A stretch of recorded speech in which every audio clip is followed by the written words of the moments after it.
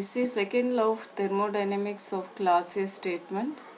This is the cold reservoir having low temperature mentioned as Tc. This is the engine. This is the hot reservoir having high temperature marked as Th. The direct transfer of heat from cold body to hot body in a cyclic process is not possible.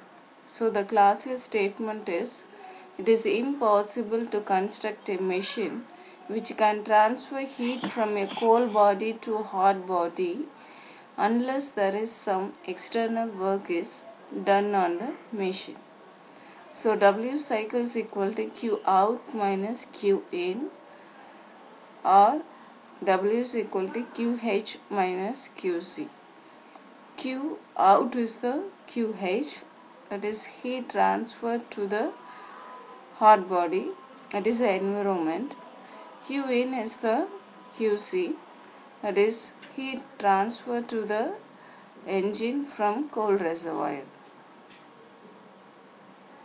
We can consider refrigerator as an example of Clausius statement.